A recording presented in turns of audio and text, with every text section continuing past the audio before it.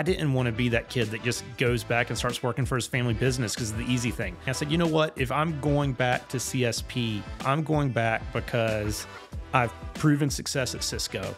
I'm going back because I have an MBA from Duke. I would, if my last name wasn't Riddick, just because I was the boss's son, I could still go and be hired here because of my accomplishments, not just because of my last name. And that was really important for me.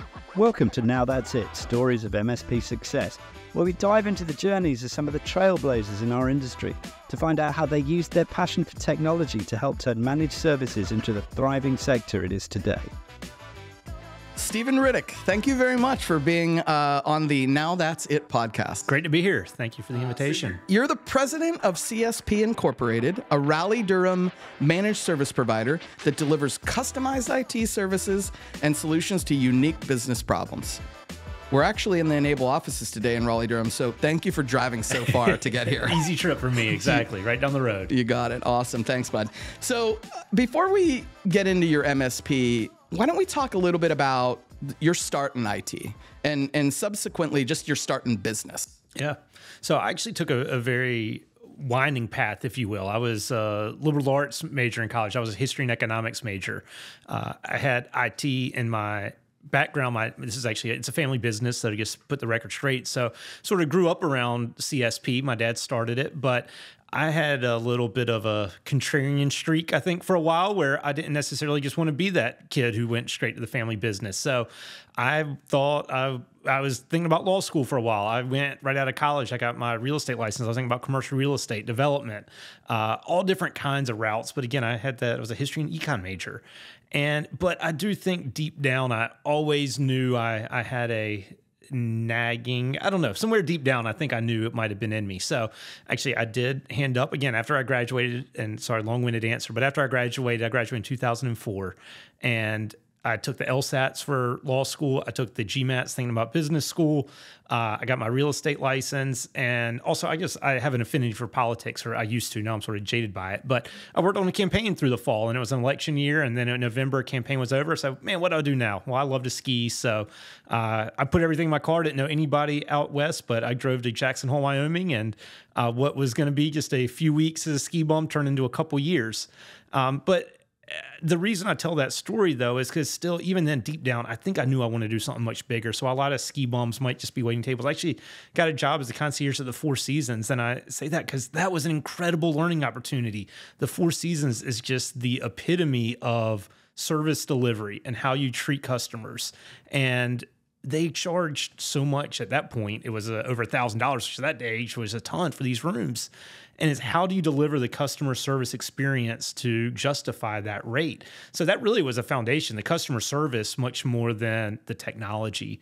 And then after that, I came back and I said, you know what? I do think I didn't want to just come back and start working for my dad, but let me see what this technology thing's all about. So interviewed with Cisco and was able to get into, did not get into their sales training program the first year, and it sort of frustrated me. I went to a good school, Wake Forest, and good grades and everything else. I don't know if they didn't trust me after being a ski bum, but went and worked my tail off in marketing at Cisco for a year and then reapplied and got in, and that's sort of how I got into technology. That's great. So your father, as you mentioned, your father has this business that you grew up while he was running this business. How early on did he start having a conversation with you? Were you in high school where he said, hey, I'd love for you, you're more than welcome to join the business? Or did he know early on that you were going to go to college and sort of figure it out for yourself? Yeah, great question. And I think a little bit of both. I mean, my dad and I have an incredible relationship, and I actually worked even in high school some. I would do some shipping and receiving. At that point, it wasn't a managed service provider, but we did a lot of contracts with the state for print, what sort of turned into managed print before it was even managed print. But so I would do deliveries, I would do shipping and receiving, and I even was painting the parking lot one summer, I think, the lines in the parking lot. So I was around the business, but then when it came time to go to college, he never put any pressure on me at all. And then even getting out, he really didn't want me to, like I said, I was a contrarian. I didn't want to go right back into it. And he really did push me, hey, go back, go out, do your own thing for a little bit. I want you to come back because you really want to, not just because it's an easy thing to do. And I think that was really my mindset as well. Yeah, that's great. It was interesting. I had a very similar upbringing. My father didn't own a business, but he was always pushing me like, hey, you go into this business, or you should go to school for this or whatever. And I felt like getting that degree was really, really important, because that was where you figure out a good portion of your life. I mean, not everybody uses their college degree, but you learn a lot of great skills when you're in college, right? Survival skills, if you will. And so you graduate from this fantastic university in Wake Forest, and you have an opportunity again to go work for your father or work somewhere else, and you decide to pick up and do something else. So what were you looking for? Think about back when you were graduating college. The easy decision for a lot of people would have been, all right, I got this great job. My dad's got a successful company, go work for him. Even with him saying, no, go figure out your thing. What did you need? What were you sort of looking for coming out of college that maybe you eventually found out in the ski slopes or wherever it was? You know, and I think there are a few different angles there. And I think one thing for me, and looking back, I don't know if this is the best answer, but I didn't want to be that kid that just goes back and starts working for his family business because of the easy thing. I wanted to go back. I wanted to prove myself, prove that I could do it on my own, and ultimately go back because I have the resume and I have the skill set where I can be a value add. And both internally and externally, I think it sort of was an inner drive of mine where I wanted to prove that I could do it on my own and not just sort of take the easy path. Yeah, that says something about you, Stephen. I remember you telling this story at one of our business transformation programs, and it was so impactful that I've always wanted to stay in touch with you, because I feel like you've got this complexity to you that is like, look, I'm confident in myself, but I don't want it to be like it was given to me, right? I want it to be earned, right? And so I always love that, and everything that I've seen you do in your career has definitely been earned. So I love that. Congrats on that. Well done. So 2006, I think, was the time frame. You're sort of out of college. You've done a couple of things, and you go and you join Cisco, right? You become an account manager at Cisco, and they didn't just throw you into the field, they put you through a very extensive training program. You just talked about that. You had to apply to get into the training program. And so talk a little bit about that. You joined Cisco, and what was that like working at this enterprise? Of course. Man, I learned so much at Cisco, and I have nothing but incredible things to say about Cisco. I think John Chambers was one of my first heroes of business, and I still, he's an incredible leader and visionary. And so, yeah, I love Cisco. For me, I think it was really unique. So Cisco's sales training program, and I can't remember the exact numbers, but they brought in about 60 or 80 people. And their whole, for the sales side, they did not want anybody who had been in technology nor in sales. And looking back, I think it was partly because probably they wanted to be able to, I hate to use the word brainwash, but they wanted to be able to teach us their way. And they didn't want anybody coming in with any preconceived notions on what to know or expect or how to approach sales. So it was, you applied, and it was a bunch of, you had to be a year or two out of college. And I think that's actually why I didn't get in the first round, is because I had taken that ski bum route. And I think they're like, well, where are his priorities? But then I said, well, hey, what else can I do? And I got into marketing. I actually drove a van around for a year, going to different expos and all that just was full of Cisco gear. And I would demo. At that point, it was phone systems. They were going all in on phones, and I was demoing Call Manager in the back of a van. And so I did that a year I think, to really show my commitment to them. And unfortunately, with some of the relationships, I was able to get into the program the next year. But I think one of the great things for me is, I think that it was some humble pie for me. And I learned the technology well, but also I think just having a couple more years of maturity under me. When I went into that program, and I just have some amazing friends that I still keep up with, and so many people have done so many things. But I was just about 3 years older. But when you're 21, 3 years is sort of a big difference. And plus, I lived here. A lot of the kids who came in all lived in apartments right by Cisco, and it was sort of a party, candidly. But at this point, I was living with some high school buddies closer to home, but we were a little bit older. So I went in with the mindset of, man, I want to learn everything. I want to be the absolute best that I can be. And because of that, they do metrics and all, and I don't mean this in an arrogant way, but I finished, I think, in almost everything near the top of the class, and really, I think I positioned myself for success from there. And so you come in for about a year, and more or less you're getting paid to get a PhD in selling and a PhD in Cisco, and it was just an incredible experience. Yeah, so I was just going to say, skating by is not one of your characteristics, right? So you finished at the top of the training program. What did that mean to you to be sort of number one in that class? I don't know. I'm extremely competitive inwardly, but I'm not an outwardly. Again, for me, it was more the pride of the stepping stone to be able to then go out in the field and have great success in the field as well, more than being able to pat myself on the back or anything like that. Gotcha.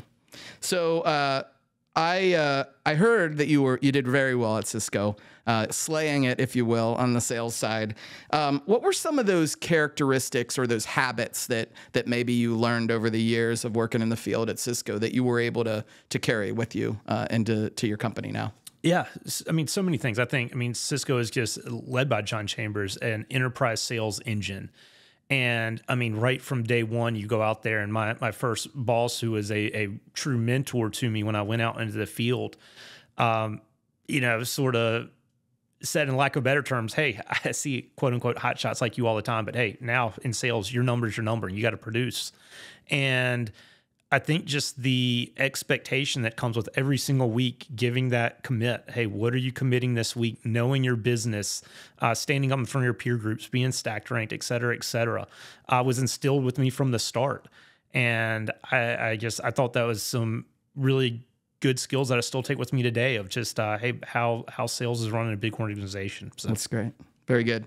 So what was it like to work for an international enterprise? I mean, it's a lot different, right, than where you're at today, but what did it feel like to be, just sort of spread across the world? I mean, do you ever feel disconnected with people that you worked with, or what's the experience like? Yeah. As big as it is also is as small as you make it as well. And I think for me, I was at this point living down in Atlanta, covering the public sector in Georgia. And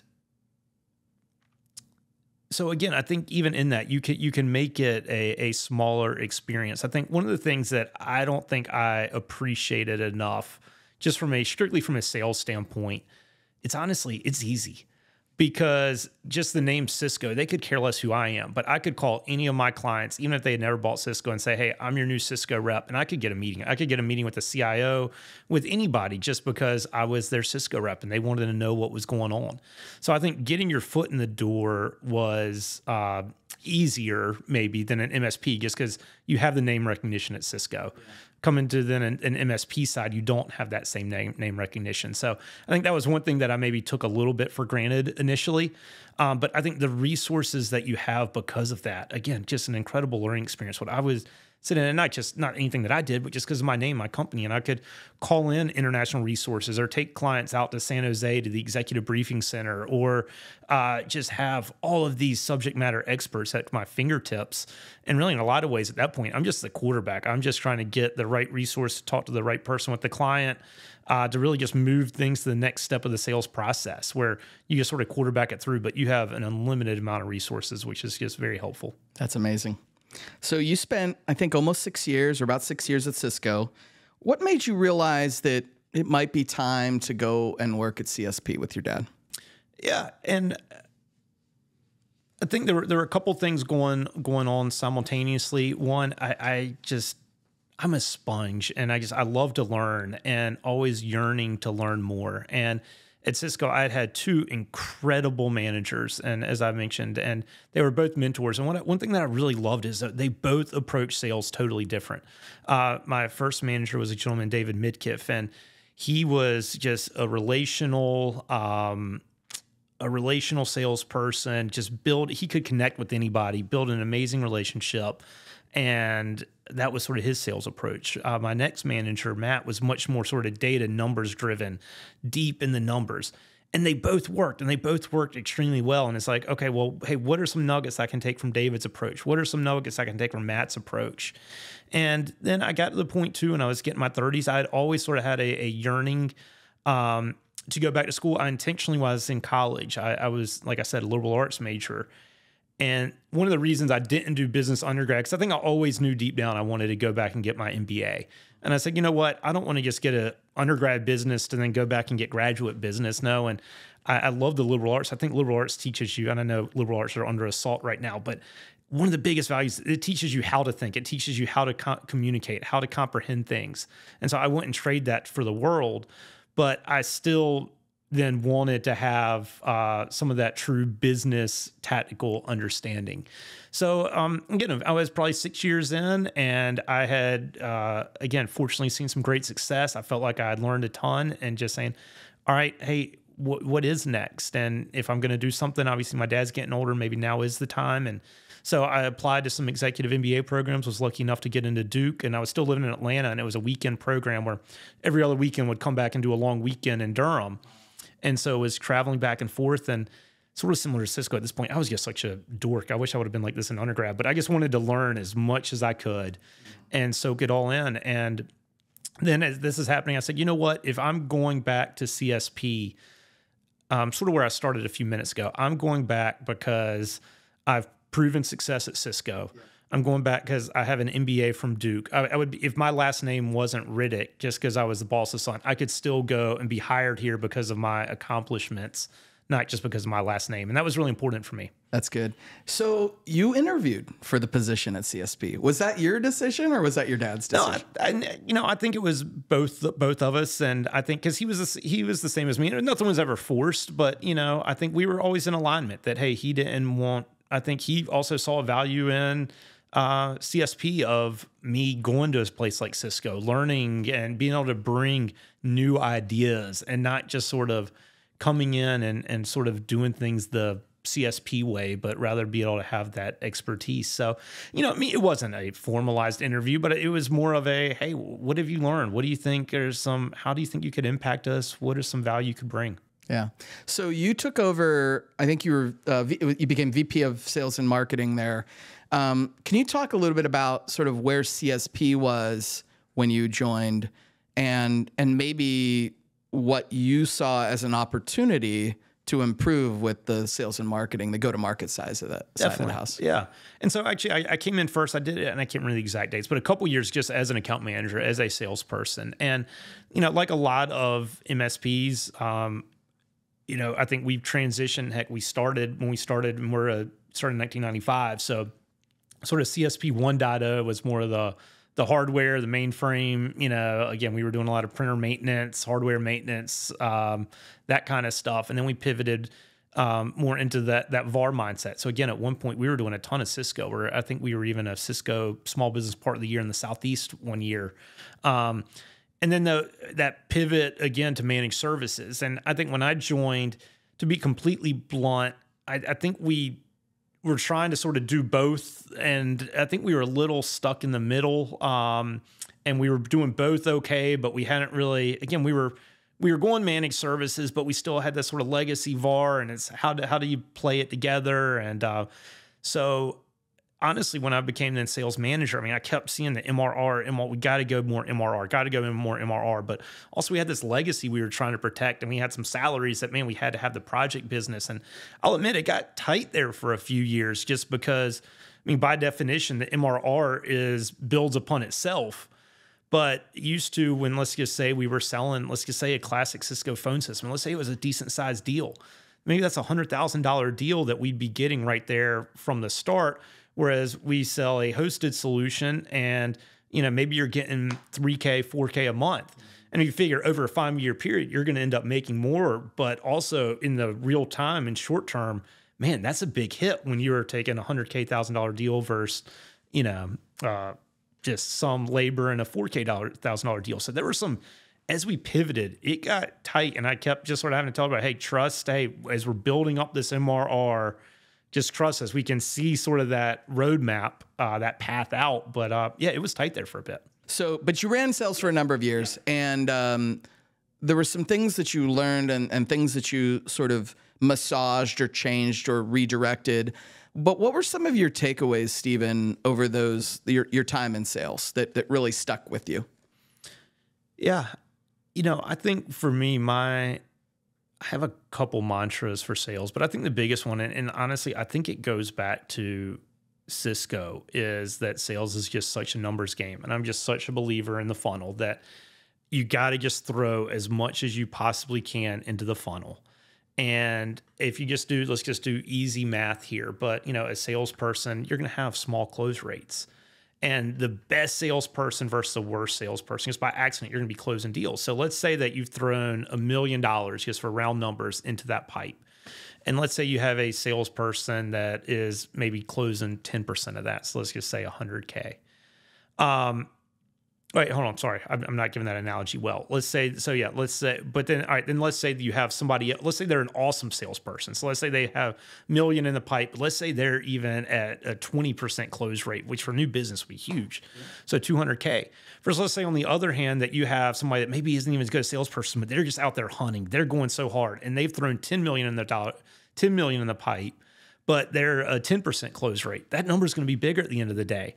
So it's really just how much can you throw in at the top? And then just from there, look at the numbers. All right, so if we're throwing in a lot of top, well, are we getting a lot of proposals out the door? Well, if you're throwing a ton in the top, but you're not getting a lot of proposals out the door, then hey, let's work on how we're qualifying. Let's work on the questions we're asking. Let's work on trying to identify asking the right questions. And then if you're getting the initial pipeline, you're getting the proposals, but you're not closing, well, then, you know, hey, it's a closing issue. So, hey, what do we need to do? What kind of closing questions do we need to ask? What do we need to do to get this over the finish line? But it really just becomes a numbers game at that point. Yeah. So you already talked about a couple of these things, but you've worked in sales in both an MSP and a non-MSP.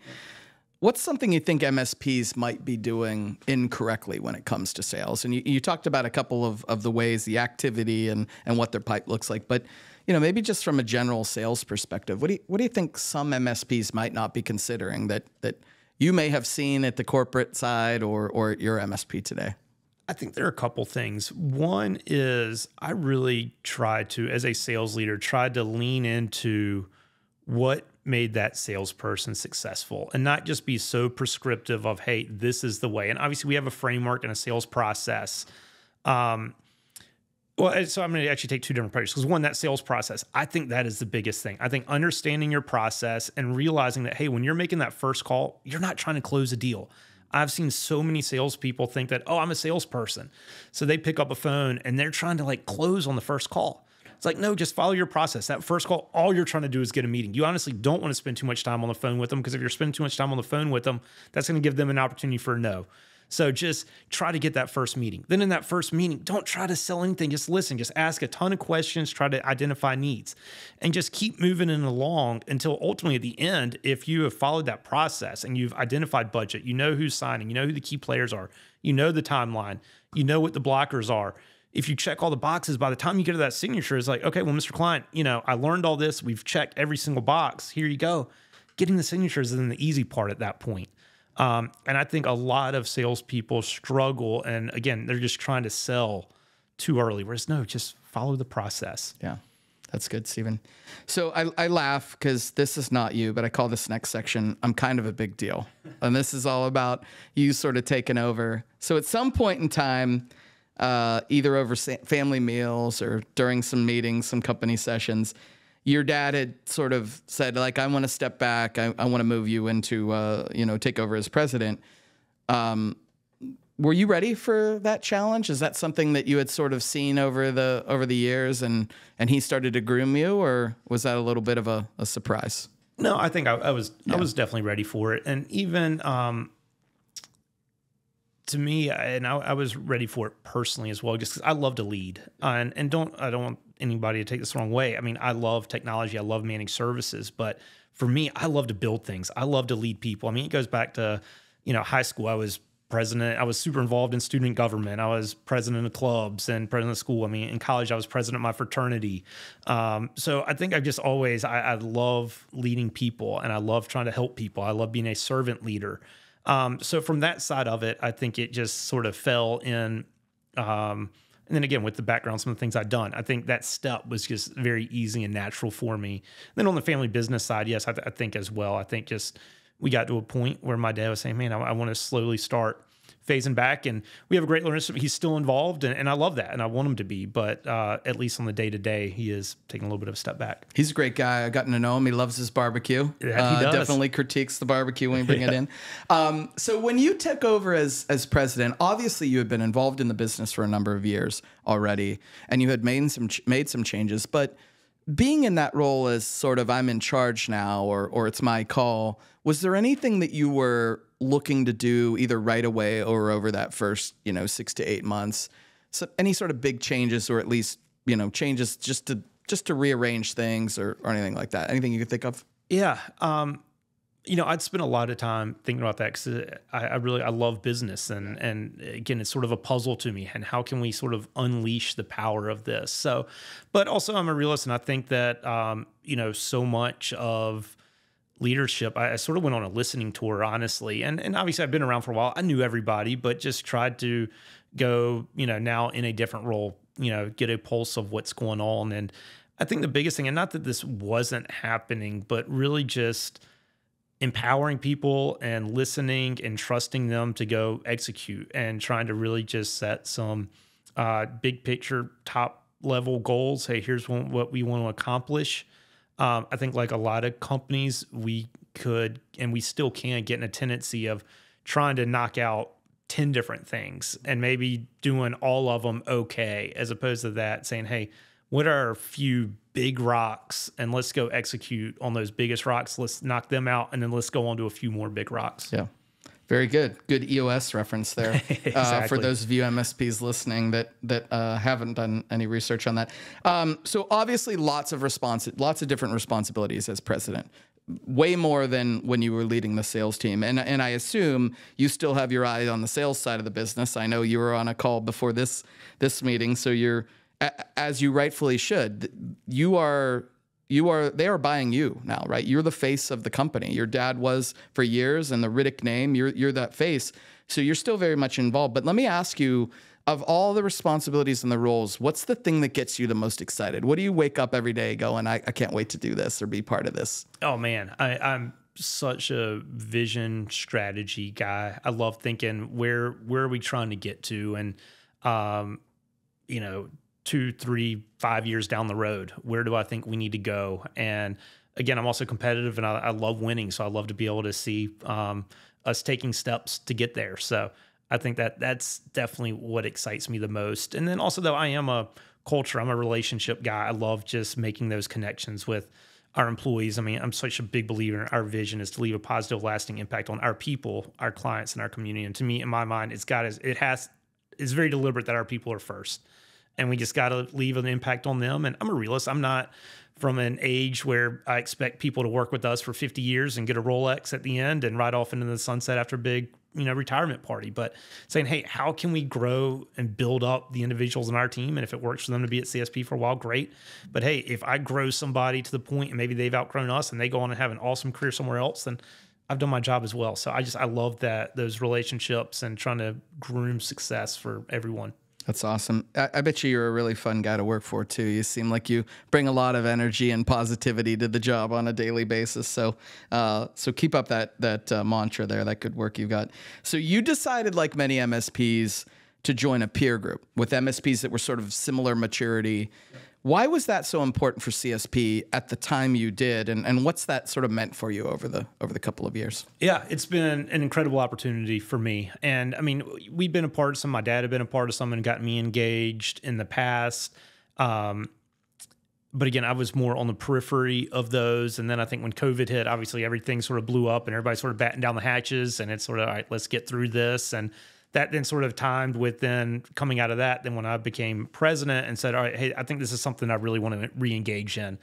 And the value to me has just been instrumental. I think I like I referenced, I'm a sponge. I love to learn, and I hope I have a few good ideas to share with the peer group, but just the trust, camaraderie, the accountability that it brings, and seeing what some just incredible MSPs are doing, and hopefully just take, no offense, but yes, borrow a great idea or two, while hopefully I can do the same with them, has been just enormous for us. The thing that I loved about you joining the in-person peer group that we have here at Enable was you weren't the original founding member of that group. You had to be let in, and so one of the things you had to do was sort of interview or try out, and you had prepared so well for that I think, I sat with the group afterwards and they're like, Yeah, this is a no-brainer. You had done such a good job and sort of conveyed what you were trying to get out of it and what you had done with the company. And so I think it's funny you mentioned that. I really thought it was a rubber when I asked him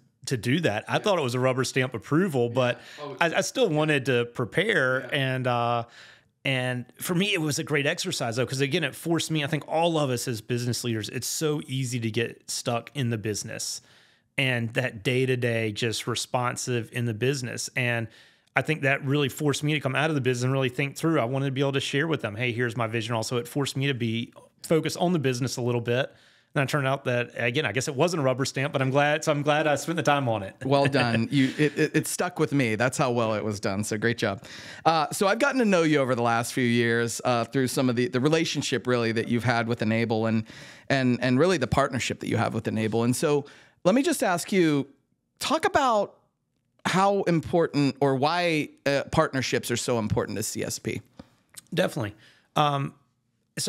We now go by CSP, but our name is Computer Service Partners was our original. And we ultimately went CSP. It just sounded a little antiquated, like break fix, but partners. And so much, again, going back to our vision and our mission, it's developing partnerships. One of our core principles is personalize it. We're in an industry that so much of what we can do can be done remotely, can be done via an automation. But we're in North Carolina. I'm still a big believer that people buy from people, that people work with people.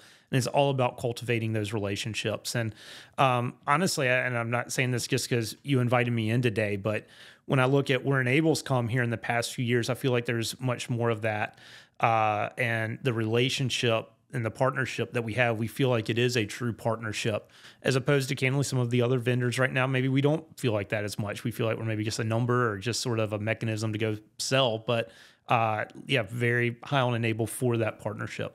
Appreciate that. And it goes both ways. Like, it's incredibly valuable to get your feedback on what we're doing, both through the product as well as through some of the programs that we run. And so it's been great to have folks like you, partners like you, really share. So it's awesome. Yeah. All right. So last couple questions here. Talk a little bit about the sort of where CSP is today and maybe the outlook for the future. Do you have any sort of goals or rocks that you have identified that you're hoping to take care of over the next couple of years? Yeah. So, I mean, where we are now is, I'm just so proud of our team. I think, and nothing that I've done, but since I became president, I think we're up, 35% or so top line. So, I mean, there's been some great growth that we're very proud of. I mean, our big theme though this year is the foundation, because I really want to keep growing. I want to keep growing a lot. And another expression I love is what got you here can't get you there. And I think, we've unlocked a few things to get us here, but now to get us there, I think we need to unlock more. And really, we got to build more of a foundation for scalability. I think everyone on our team cares so much. And I think we've been able to let hard work get us here. We will outwork anybody and we'll build those great relationships. But I think to truly scale it, there's a lot more we need to do from an operational efficiency standpoint. Another reason I've loved the peer group is because they've given me so many ideas, and I see how great some of these MSPs are when it comes to their operational efficiency. So, and also sales too. I think with our sales, really across the board, long story short, we just need to continue to build a scalable foundation that can really just push us to even greater heights. That's great. I'm confident you guys are going to do that, and I wish you the best of luck there. So what advice would you give to younger Stephen, maybe ski bum Stephen, or even before that, now that you have gotten to where you are today? Man, I really think, I try not to look back a ton. I try not to live with any regret. Mm-hmm. All right, I'm going to go very small and tactical here. Yeah. I have a cousin who I'm super close with, and he was working with Caterpillar out of school, and he was living in Beijing, and me and his brother and another one of our cousins, we're going to try to take like a 2-week trip one summer to go visit him and do all of Southeast Asia. He was living in Beijing, so we had a tour guide built in. For whatever reason, I was 25. I was at Cisco making good money. I could afford it. I think it was honestly like summer, so Cisco's Q4. And I'm just like, guys, sorry, I can't pull this off. And that is a huge, that's probably the only regret I have. It's like, looking back, why in the world didn't I just get in and take that go trip. Travel? That's exactly. Right. Take that trip. Sorry, that's not what you're looking for, but that is one that I'll go with. I think that's good advice, because I think a lot of business owners or even, folks that are trying to move up in the world, they say no to a lot of stuff that are missed experiences. And so I think that was one of the best pieces of advice that I ever got early on is work hard, but play hard. Yeah. Enjoy your life. Enjoy the time, because life is short. And, you never know that you may not get to take that trip again. So I think that's good advice for sure, Stephen. All right. So we like to ask this question to every single one of our guests. And I didn't tell you that I was going to ask this question. Right. So I'm hoping that this doesn't stump you. Oh, man. This is what the name of the podcast is, the Now That's It podcast. Yep. So I like to ask everybody, when did you know now that's it? Man, I'm going to take a different direction there too. I think my family, having kids, getting married and having kids, to me, that is, I love what we're doing at CSP. And I'm so proud of what we're doing at CSP, but I truly do. I work to live and not live to work. And, for me, that's it when it comes to the family and those experiences that you reference, having fun with them, raising that family, just incredible. That's important. And maybe the type of father you are, the type of leader that you are, maybe you inspire them to work for you someday and take over the business, right? So this could be the beginning of the next phase, of CSP. So that's great. Stephen, thank you so very much for being here today. This is always a pleasure talking to you. I love hearing your stories.